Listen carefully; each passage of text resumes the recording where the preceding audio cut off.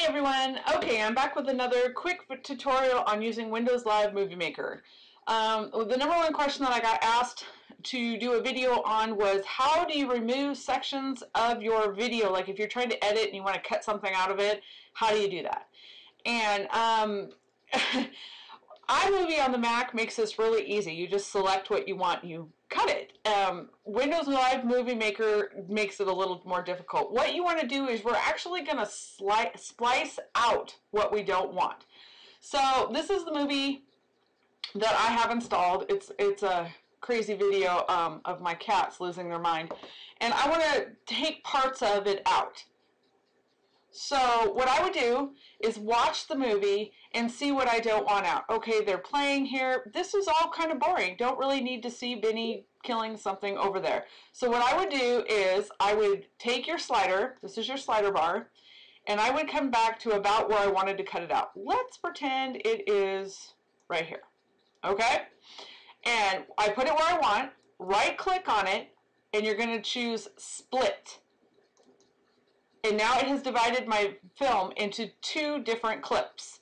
That doesn't cut it out. It just, think of it like a string that you cut with a pair of scissors. You now have two pieces of string.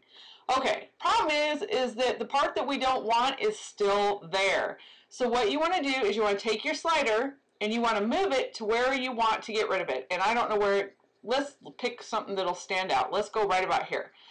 So I've moved it down here. So my cutoff is here, my first one, and my end is here of the section I don't want, which is going to be this part right here. Once you've moved it where you want it, right click again, choose split again, and now we have three video clips. We have the first part, we have the part that we don't want, and we have the ending part, or however many you want to do. But for this, we're just doing the one. So remember, move it where you want to start your cut, right click, split it, then go to where you want to end your cut, right click, and split it. And that will give you your keep at the beginning, your keep at the end, and the middle section you don't want. Right click on the middle section you don't want and choose remove. And now we just have two sections. And so when you play it, that part, oops, I got to push here, sorry, have it, you will see that it now cuts out to what you want it, where you wanted it to go.